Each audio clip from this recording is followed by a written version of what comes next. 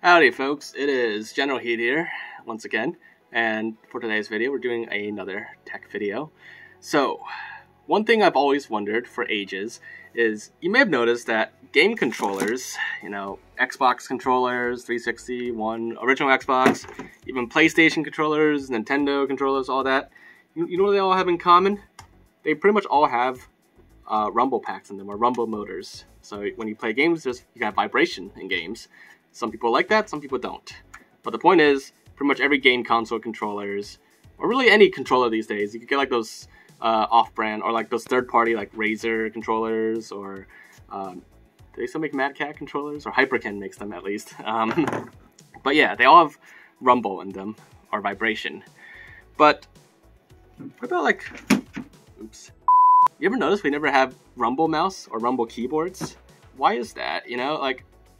That just ruins the mouse experience now for people that like rumble but don't want to use a controller. So as it turns out, even though like there's pretty much no rumble mouse these days, some companies have made rumble mouse before. So here is a really old mouse from the late 90s, early 2000s. I don't remember the exact year, but it's called the V mouse, the VM1. And this mouse looks pretty retro, but what's cool about this mouse is that it's a USB mouse, and it actually has a vibration motor in it, so you can have vibration while playing games with a mouse. So we're going to be checking this out for this video. Now this is a pretty old mouse. In fact, it says the supported operating system, it only goes with like Windows 2000 and NT. I think 2000 is the newest, so it doesn't even have Windows XP. That's how old this mouse is. But it should still work, because the way it does rumble is actually pretty interesting. A 1-year limited warranty. That's good to know. Even though it's been like probably over 2 decades since this mouse was released. Just put this here. And of course, the mouse itself. Designed by AVB, or engineered by AVB.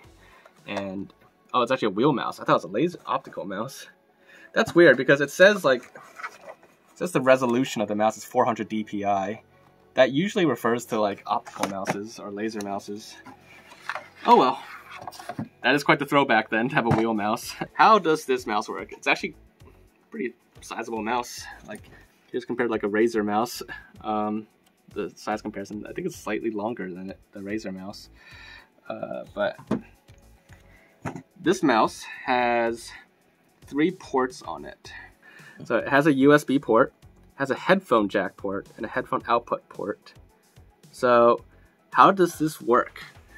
Well, the interesting thing about this is that the rumble, it's not like a controller. It doesn't use the X input DLL or any like built-in like Xbox functions for rumble that a lot of games use these days. Instead, the way it does it is kind of janky actually. It takes sound input. So like the audio from the game, it puts inputs into that, and it's basically like a headphone.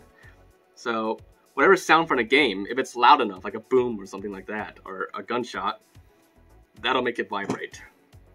But that also means like the soundtrack, like if there's a lot of drums or something going on in the soundtrack, it'll also make it vibrate.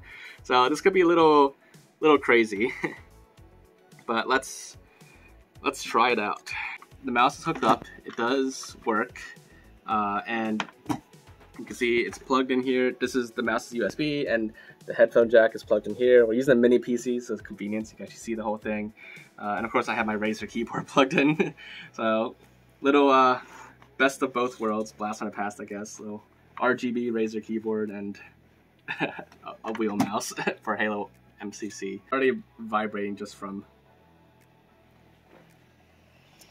yeah, just from the sounds in the game, the environmental sounds. I need to dial it down more, but you can see what's going on here and why rumble is not used for, or why vibration is not used for mouse very often or at all.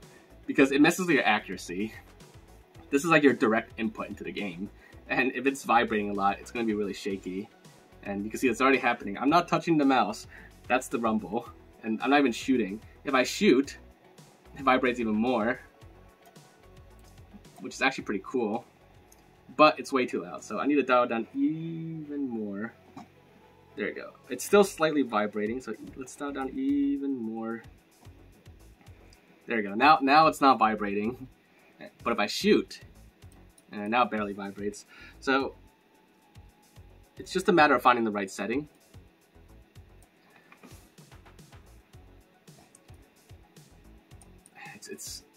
This one's okay, but like it's still weak now.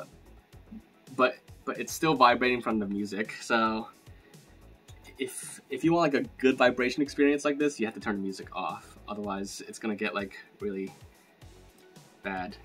But it's not even that much music during this part. It's not environmental sounds. Let's find like a multiplayer map that's a little bit more quiet. All right, yeah. When I charge it up, I feel the vibration. I can make it more sensitive now, actually. That's okay. That's better. More power. Alright, that's better now. So for games like CE, where it's like not as much crazy like background sound going on, it actually works pretty well. Yeah, that works. Let's put max sensitivity. Yeah, that's pretty cool, actually. Warthog chain gun. Let's try that. So this is a wheel mouse, so like it's not as ideal for gaming anymore as like, you know, optical mouses these days or laser mouses. So it's kind of weird to control it, but I guess it works. Oh yeah, this works great. I honestly don't think it messes my aim that much, but I can see why in like a high precision like game it could mess with your aim if it's like rumbling a lot. But I think this is pretty cool.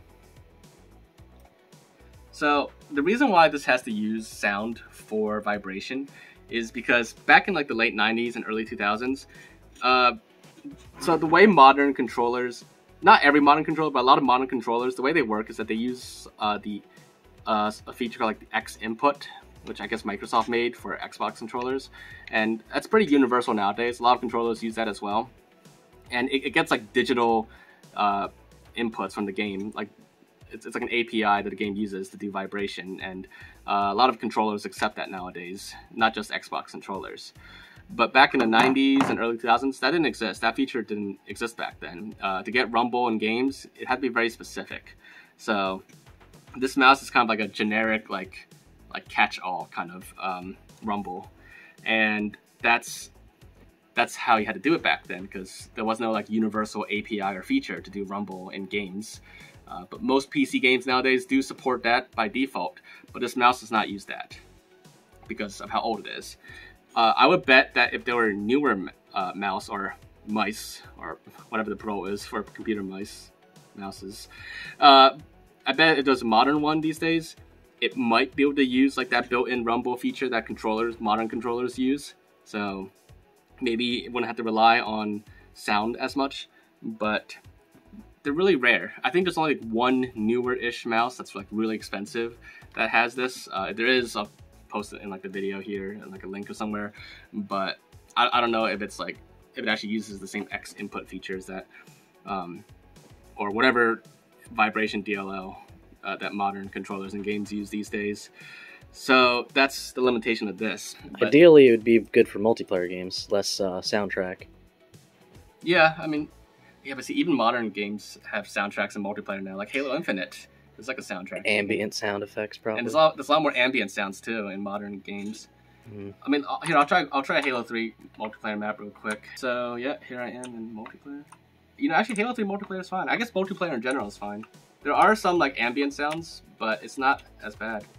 And if I shoot the assault rifle, yeah, it's fine. It's yeah, it's already like rumbling in my hand just from the music. There's like really no action going on in the scene right now. It's just a cutscene. But the music, the soundtrack alone is just making this rumble like crazy. Well, not like, it's not that bad, but you know, it's not supposed to be rumbling. But it's also at max sensitivity. But even if I lower it, like, it's still a little bit of rumble, and if I get the gameplay, it's gonna be like almost nothing. I can actually kind of feel the beat of the soundtrack, the Warthog Run soundtrack. But then like when there's a lot of explosions, then it kind of gets like messed up. All right, so that wraps up for this video. All I can say is that the Rumble mouse, or in this case the VM1V mouse, is interesting. It's unfortunately hampered by its age, because like it uses like older mouse tech, like the ball mouse and stuff like that. So it's not as accurate or fancy as like a laser mouse, but it's a very, very interesting concept to have Rumble mouse.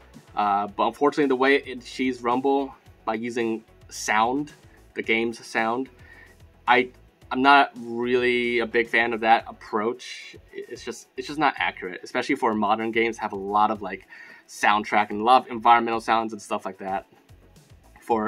So for those modern games, this just doesn't work well. But for older games, it might work okay. But ultimately, I think the concept is great actually, and I would like to see more Rumble mouse, come out as like an option, because I think there could be some interest in it. I mean, what do you guys think actually? Because I don't do like a lot of heavy PC gaming, but as like for those of you who are definitely like PC gamers, like dedicated PC gamers, something like that, or primarily PC gamers, would you ever get like a Rumble mouse? If you play like games on PC with a controller, do you turn vibration off, or do you actually keep the vibration on? And for those of you who do play with vibration, would you play vibration on a mouse? I'm kind of curious, because I think it'd be cool to have vibration on a mouse. But if they ever do bring this concept back, like any company, like if Razer were to make like a vibration mouse, I would hope they don't use like the sound method. I would hope they use like the same method that controllers use, using like an API or the DLL that achieves like actual vibration in games. Yeah, so hope you guys enjoyed this video. This brings us to the end of the video. If you liked it, make sure to leave a like, leave thoughts and comments. Let me know if there's anything else you want to check out or look into. But aside from that, if you haven't already, make sure to subscribe, and I will see you all next time. Bye, guys.